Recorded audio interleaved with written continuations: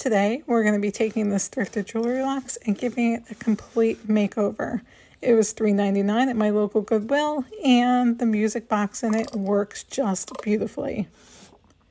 As always, the first thing I do is take it apart, whatever I can take apart, and clean it.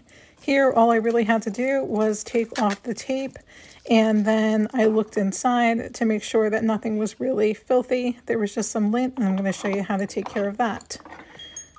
So after I checked all the drawers, I listened to the music for a second to make sure that was working. Couldn't identify the song, but it's definitely working really nice. And these hardware do not come off because you cannot get behind them to get them out, so they are going to be painted. Inside, I found a little surprise of a little tiny pocket knife. It says Belle, and then there's a company in New York, New York. I gave it to my husband because it was just the cutest little thing. I grabbed my painter's tape, and that way we're just going to run the painter's tape over that velvet to get out any lint. If there had been stains, I would take a magic eraser and first try to get out the stains, because I like to use the velvet if I can without replacing or painting it. Next, I'm getting some Bonding Boss by Dixie Belle. It's an adhesion and bleed through primer. I'm not worried about bleed through, but at this slick and shiny surface, rather than sanding it, I just give it one quick coat of an adhesion primer. That way I know my paint will stick on for longevity. Since most jewelry boxes are used, you don't want any fingernails or anything bothering with the finish, so this just gives you a little bit of an insurance that your paint is going to properly adhere and stay on there forever. So I give everything just one quick coat. Normally I would give it 2 on the piece of furniture, but jewelry boxes just require 1. And again, I'm not worried about the stain bleeding through because we didn't sand it or anything. And I'm using gray because I'm not sure what color I'm actually going to paint the box at this point. Bonding Boss comes in white, gray, and clear. Clear is perfect for when you're sanding back to wood, that you just have that Bonding Boss on there. Now each box, if I'm using the original velvet inside, I pick my colors to kind of go with that velvet. So here I'm picking this beautiful green because I'm going to be using a transfer that pulls the green and the inside color on that velvet together.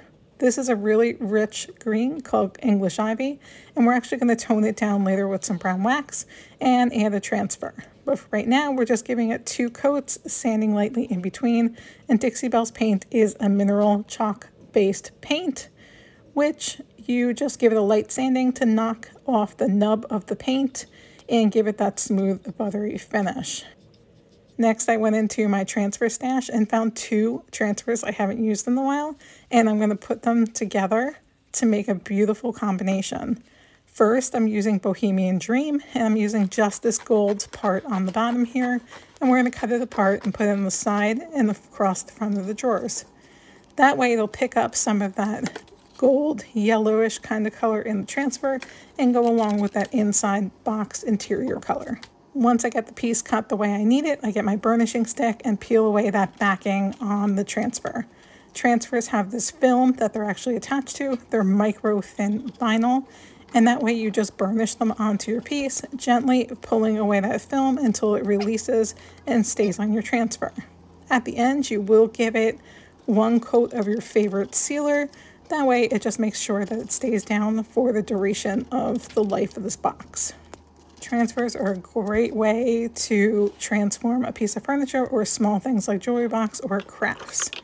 I did add some to the outside of the drawers. I wasn't going to cover the fronts of the drawers at first, and I was just going to leave that kind of like outside edge. So that's why I'm cutting it apart like this. But after I got it done, I realized that my vision in my head wasn't going to work out, and I decided to cover the whole front of those drawers anyway. So that's why I'm kind of doing this in a strange way of just putting it on those really thin areas right now instead of putting down the entire transfer. So I cut all those thin pieces out, and like I said, in a second you're going to see me go back and add in all those pieces because I really didn't like how it looked.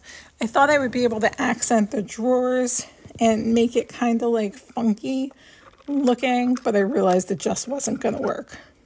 So here, as I put the drawers back in, you can see what I'm talking about, that it just wasn't going to look right. Now, for now, I moved on to the top. I wanted to pick out one of these bunches of flowers and use one of the pieces that had like that gold yellowish kind of flower in it to make sure that everything looks cohesive at the end. I pulled away that backing, put the transfer down, rubbed it on to make sure there's no air bubbles, and grabbed my burnishing stick to make sure that that transfer is down tightly before I start pulling away that film to make sure that it's adhered. You don't want to rush this process, you just go nice and slow, and as it releases you'll be able to tell. So I'm not pulling on this film, I'm just lifting it up, and any pieces that aren't stuck, I put them back down and get them to go on smoothly. Again, when I'm finished with this box, I will give it a coat of my favorite sealer. Here I used flat, just to make sure that everything stays on nicely. I also picked out a few bunches of flowers to put on the side on top of the other transfer because I think it's going to look really pretty. So we're going to take this one here and just figure out how to position it the best way by turning it around, putting it on top, trying to figure out which way to my eye it looks best. I settled on this, put it down, and started burnishing it on, just like all the other pieces. And layering transfers is a really fun way to get some depth and dimension, and not everybody thinks that you can do it, but you can. Now we're moving on to covering those drawers, as I really just kept looking at it thinking this is not going to work out. So what I did is gently cut these into pieces and went around that hardware. Again, it does not come off without damaging the box and damaging the felt inside, so we're just working around it, gently going in all those curves and pulling back those pieces. This way, I know that that's on there the best that I can. I'm not bothering the hardware, and I'm just doing the best I can with this transfer in pieces. Now, because this wasn't my original plan, I have to cut it into pieces rather than going down from the drawer to the middle piece to the other drawer on the bottom. So that's okay. It's fine. I thought something was going to work. It didn't work, and now I'm just piecing it together. So it does take some time and patience, but it'll be worth it in the end. The last accent that I'm going to put on this box is some brown wax. This is called Best Dang Wax by Dixie Belle. It's a water-based wax, and I'm just using it as an accent. So I'm going to run it along here. It's going to look kind of messy and sloppy at the moment, but we're going to wipe back to make sure that we take away some of that and just leave some grunge. I will tell you that I did coat the entire box with a flat sealer before this and let it dry until the next day. That way, when I'm waxing, I'm able to wipe away the wax rather than it getting into the porous surfaces, because wax itself can be a sealer. So if I put a sealer down and I'm just using this as an accent, I'm able to wipe it away, leave a tiny bit of it left on there, and that way I just get that little mild grungy vintage look.